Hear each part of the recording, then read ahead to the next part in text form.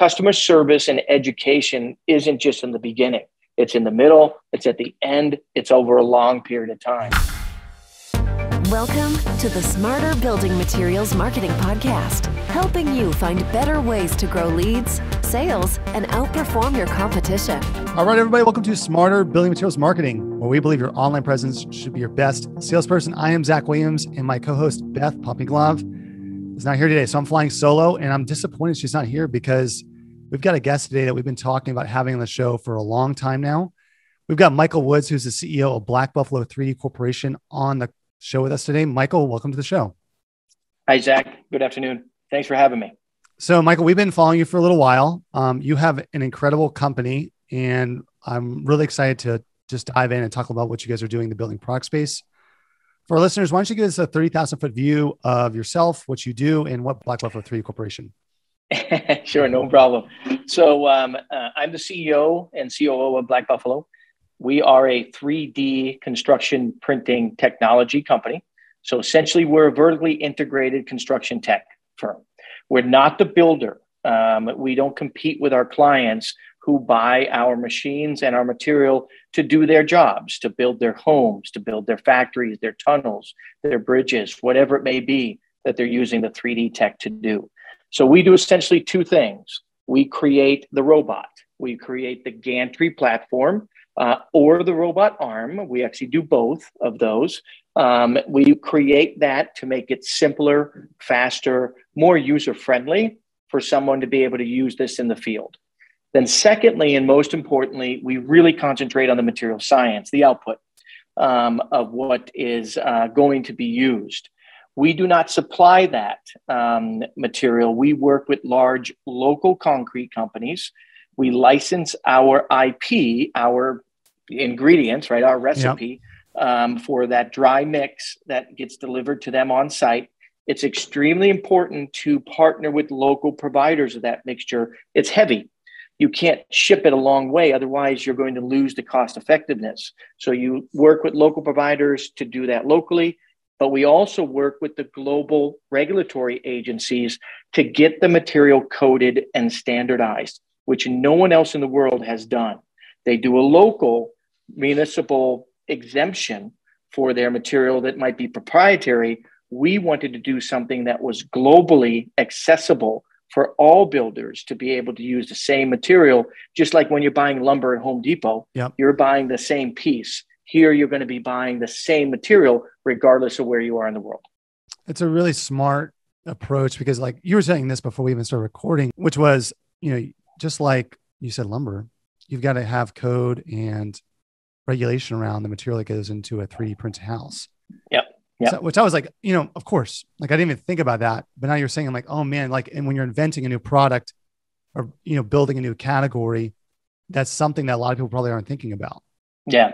And think about it, everybody knows UL, right? The UL codes, the ICC, the International Coding Council, is the largest regulator for all building codes, residential, commercial, industrial codes, over 55 different countries that they're accepted in, everywhere in the US, obviously. And the code is called the AC 509, Apple Charlie 509. That code regulates 3D printed structures in concrete, specifically in a concrete or cementous type mixture. So one quick example is the compressive strength, how much pressure per square inch that wall can take. So one of our biggest material competitors, of course, is a CMU block. Everybody knows the block, right? That's used pretty much everywhere throughout the globe now. That block is usually, when you put a wall in together with the block on top of block, you're about 3,000, 3,500 PSI, pounds per square inch. We cure with our material at 7,500 PSI in roughly 14 days. After 28 days, we're over 10,000 pounds per square inch. We're 3 times the strength of a CMU block wall, right? When you're 3D printing. Not only do you have more creativity, do you have the ability to go faster, less expensively, you're also, most importantly, creating a better product, a safer wall, a safer structure for people to work and live in. There's been a lot of talk about 3D printed homes. Like, it really got on the scene last year when housing prices started to really ramp up. It was in the news all over the place. I'm curious to get your take as somebody who's on the front lines of this. Like, where do you see housing as a whole moving? Do you see every house at a certain time being 3D printed, or is it certain scenarios? Are there particular situations that you're trying to solve a problem that your product meets a very specific need? Yeah, good question. We're solving a few different problems, but for sure, 3D is not the answer to everything, right? Take a large, complicated structure, a high-end house that has wings and different angles and everything else. You'd have to have a pretty darn big printer over that foundation. But remember, you can also print on the side and tongue and groove panels, right? So you do concrete panels just like a factory. You've seen all the warehouses on any interstate throughout the US, right? All those warehouses where the semi comes and back in, gets loaded out and back in, and then goes away. Those front veneers are all just concrete precast panels, right? That are just tilt up, notched together and tilted up. That's exactly what you can do with 3D. So 3D can, help to do a lot of different things. The main couple, 2-3 things that it's going to do. One, it's just way faster, right? We print at roughly 250 millimeters per second, which is roughly 10 inches per second. That equates to printing a 1,000 square foot floor space home with 10-foot high walls, the whole frame of the house, windows, doors, all openings, etc., all completed in 22 hours on average. Wow. Now, think about that. But how many people does that take to do? Like you mentioned, like you ran out your product to, or let's say a builder buys, or that you rent it out to them. Yep. How many people does that take to do that? Like you mentioned, Four people. And how trained do those people have to be? Do they need a lot of training on your product? It's a good question. So we usually give 2 weeks of training. Okay. Then, of course, we service, we maintain, we do parts, et cetera. So we have plenty of service contracts. But usually when somebody buys or rents a printer from us, there's about a 4.5 to 5 month supply chain, right, before we can deliver it. Right? So you're training them in that time exactly. frame. Yeah. Okay. That's smart. Yeah. That 4.5 to 5 months, they'll come to the factory for a week. They'll shadow our people. If they think they need more training, come on back the next month, right, with your team, and we'll train you again. And then we also show up on site when our printer is delivered with 2 techs to really get them started and re-engage them again for what they learned at our factory. See, and I think that's a really important point, Michael, because a lot of manufacturers who are listening are going like, okay, 3D printing, maybe that applies to them, maybe it doesn't. But what you're doing that I think is applicable to anybody is that if you're introducing a new product into a marketplace, I mean, you're introducing a new category, frankly. You're not just introducing a new product. Is how do you get your customer or the end user to really buy in? Yep. And you're saying, hey, come on site. We're going to train you. And I would ask you, like, what's the buy-in pre and post that initial visit? Is it like, I mean, are they coming and you're like, hey, just come here. And they're like, maybe they're hesitant about using the product, but then once they leave, they're like, oh my gosh, like it's a total game changer. I imagine that's how it typically goes. Yeah, typically it is. And also on the other side, when they actually do rent one of our machines, and usually they keep it for 3 to 6 months, that machine doesn't come back. Oh, they just keep renting it? They just keep using it? No, they buy it. Oh, they buy it. Okay. Yeah. So we have a rent to own platform. Okay. 50% of what they rented goes into the purchase price. Smart. So it just never comes back, right? Which messes up my inventory, but that's okay. Yeah. Right. But like you're saying, what most builders, contractors, governments, disaster recovery firms, those are all of our clients, right? So they usually ask a couple of things on the front end. One, I want to come see it work. I want to touch it. I want to feel it. I want to know it's real. Right? Then can you show me something that was done? What house of one of your clients was built, or what kind of structure was built? What kind of different samples do you have, et cetera?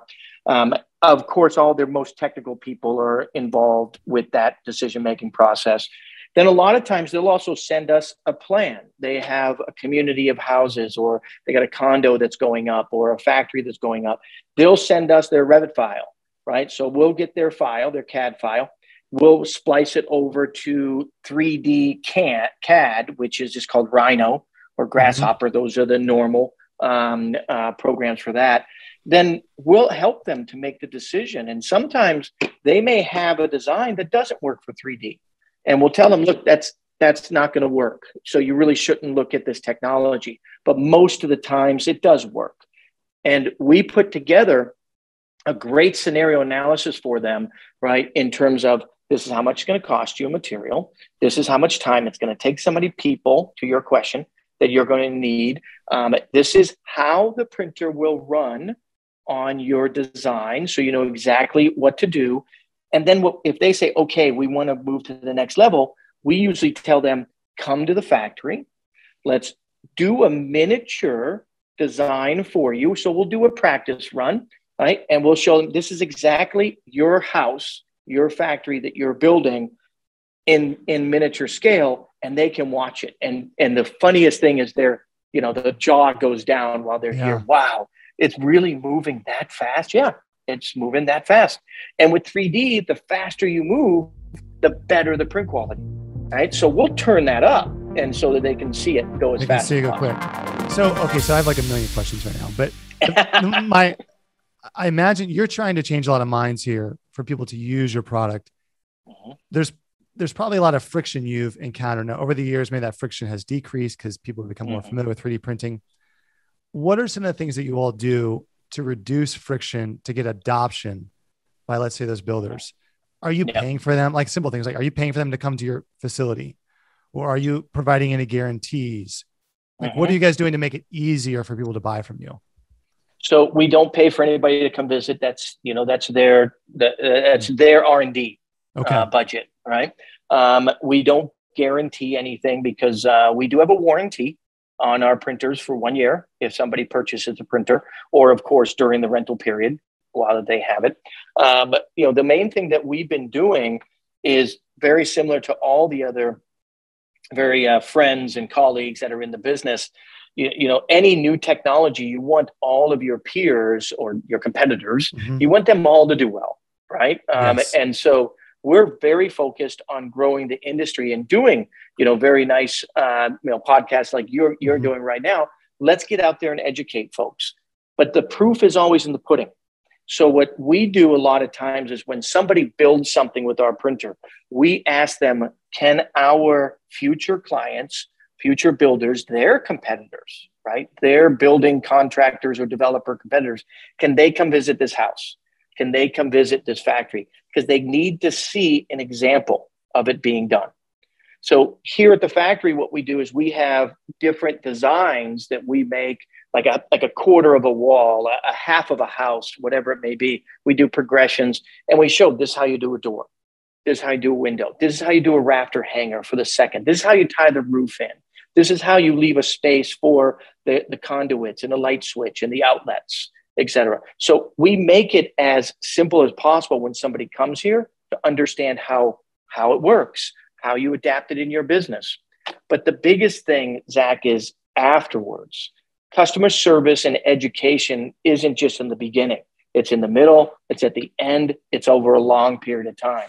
So we've developed a really good business development team, a customer support team, and we have 3 traveling tech teams that go out to help when somebody has something go wrong. The pump stops. I have a big air gap in my pump constantly, and I'm getting these bubbles, right? It's concrete. It's complicated, right? So we help them to get through that complication and make it a smoother process for them constantly. I think you said a couple of things there, Michael, that's really important, which is, and you hit the nail on the head, customer service and education isn't just on the front end, it's on the back end. Because you've sold the product, but you want a repeat buyer, right? Yep. You want them continually buying into this idea and buying into the category. And on top of that, you're not trying to necessarily just steal jobs from your direct competitors. You're seeing that, what is it? All tides rise all ships, or rising tides rise all ships. Yeah, I'm butchering that saying, but it's true. It's like you think about it like I think about this with a lot of product categories that are new. It's like all of these competitors in this new category fight each other. Instead, they need to fight the old way of doing things. Exactly. Exactly. I think my favorite example of this is composite decking. It's like when Trex runs an ad on Super Bowl. That's great for every single composite decking company. Yep. It's absolutely. It's great for every composite company because people are going to go, oh, look, I can get a composite deck. And then they go to the store and they go, okay, which one's right for me? Trex might not be right for everybody, but they've convinced people that I can use composite decking. Same with 3D printed homes. Spot on. And think about how big this is. Construction is 14% of global GDP. It is hands down the largest industry in the planet, right? Mm-hmm. Let's talk about concrete. Concrete is the second most used substance in the world, second only to water. Yeah. It's insane how much concrete is used in so many different applications. Concrete being number 2 most consumed, construction being number 1 industry in the world. There could be 100 Black Buffaloes and we would not be able to keep up with the demand, right? So to your point, we want to work with our competitors and prove to everybody with more and more projects, right, that this works, and it does. The pilots and the prototype projects are so 2 years ago. Now what you're seeing is scaled projects, 50 houses, 100 houses. We're part of a really good partner of ours, Allquist 3D's project in Pulaski, Virginia. They're using our printers and our material exclusively for a 200 home project in Pulaski, Virginia, the largest 3D printed community of homes in the globe. That's huge, 200 homes, right? And they're doing it smart. They're doing a row of homes and then another row of homes, because we talk so much, and we've talked today about the material cost, the labor cost, the speed, et cetera. But it's the efficiency of doing multiple homes is where you really get the cost savings, and you get the benefits of just speed of being able to do multiple things very quickly. So is that when you get a builder who's interested in using a product, what is the linchpin for them that says, yes, I want to use your product? Is it the cost? Is it efficiency? Is it something else? What gets them to go, yeah, I want to try it? Is there a common thread there? Yes and yes. Okay. It's both of those things. It's when we do that analysis that I mentioned to you, right? The time, the material, the structuring, et cetera. They take that and they put it in their financial model. And of course, they're bidding on this project with another builder usually, right? They're usually always in a competitive bid, right? So they take that, they confirm it with their local concrete producer for the material costs. They confirm it with us. And they also look at other folks and other of their competitors, like an Allquist or some other R Squared in Texas, Printed Farms down in Florida. There's so many of them now using 3D. So they'll call one of their peers and say, hey, did this really happen? Do you get it done this amount of time? Almost everyone says the first house is slower.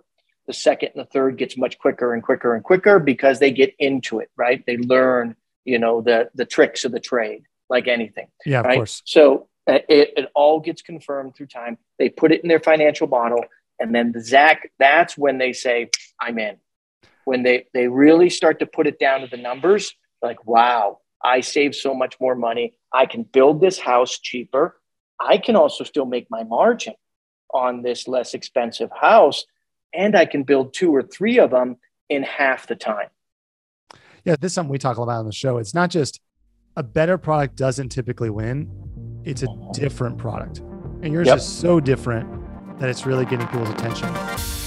Where do you see the market for 3D printed homes going, Michael? Like if you zoom out, let's say 5 years and then 10 years, what percentage of new home construction do you foresee being 3D printed homes? Like, do you see it? Yeah. Do you see it taking longer than that to get like real market adoption, or are you seeing some dominoes starting to fall sooner? Yeah, we're seeing the first few dominoes falling based on scale, right? Large projects rather than a one-off. Prove it to me, right? That, as I mentioned, that's done, right? But it's not done everywhere in the world, right? We see 3D basically geographically in terms of the scale. What do I mean by that? So let's take the Middle East. So the UAE has already mandated that by 2030, 25% of all homes need to be 3D printed. Wow. Saudi Arabia, the kingdom, has already trying to match that they're saying, and it hasn't come out yet, but it's supposed to be coming out, that starting in 25, same thing, 25% houses would be 3D printed. That geography is going to be huge for 3D printing. We think also Latin America, South America, because it's all block, has been blocked there forever. That's going to be a big area for us as well. US is going to be in spots, right, where you have disaster issues, right, weather issues, most of your south and your coasts, right, and also seismic issues with California, because this is such better tensile and compressive strength product, right? You're going to see probably, I would love to see, our goal is to have every job site within the next 5 years to have a 3D printer on the job site doing its job, just like a crane, just like an earth mover, just like a forklift, right? The 3D printer, it's not that expensive, right, to have it on there. There's so many applications. It's not just the wall, right? You want to have a bench, print the bench in an hour, right? I think that that's a great goal to have, because it's not just the entire home. Yeah. 3D printed is there's different applications for different types of homes. Like I think about a custom builder. Custom builder might do 5 homes a year, if that. Yeah. And there's probably situations in each home that they go, hey, why don't we 3D print that? Yeah, exactly. Yeah.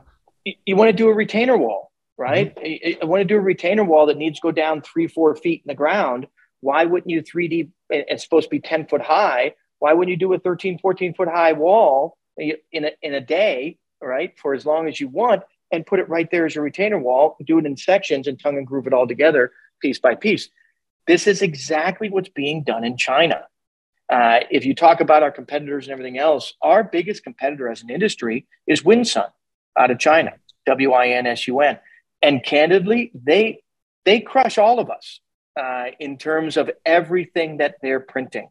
Hospitals, 3-4 story homes and buildings, seawall retainers, everything they're 3D printing, and the government supports them, and they're doing a great job. So we need, as a globe, we definitely need to pick up the pace, because the efficiencies are there, the cost effectiveness is there, the speed is there, and the simplicity of the use is now getting there. And that's what's really getting exciting.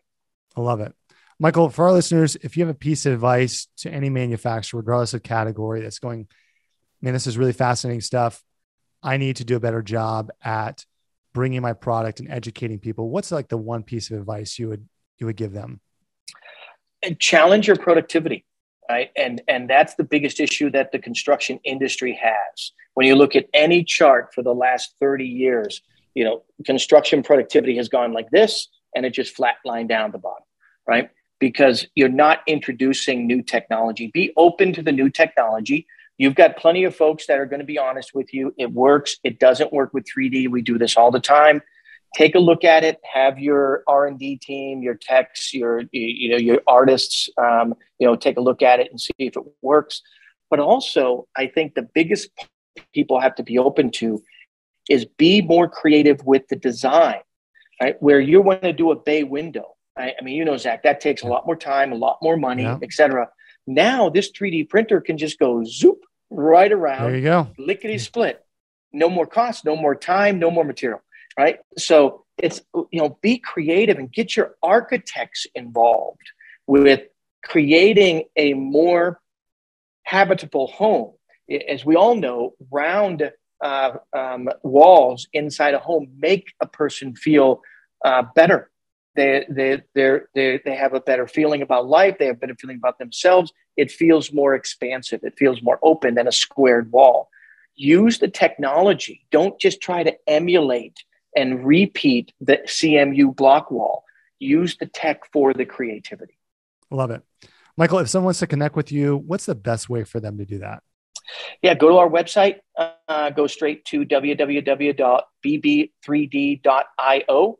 bb3d.io, number 3 dog.io. And you've got a question area there. Just, contact us right there on that. Or you can email me at any time, michael.woods@blackbuffalo.io. That's great. And we'll make sure we link to those, link to your email and link to the website in the show notes too. But Michael, Man, thank you so much for taking time My to pleasure. join us. You said you were literally in the facility today, in the factory today, Yep. getting stuff done. I love it. That's awesome. Yeah. Well, I'm a little dirty. I'm sorry. I had to clean up a little bit before I got on this, but we did a nice little test print today. We're actually doing something really fun. We're printing inside walls, just as like a veneer in our front office. So we're just doing demos of what we do, our clients do out in the field, and just making it more visual for people when they visit. That's really cool.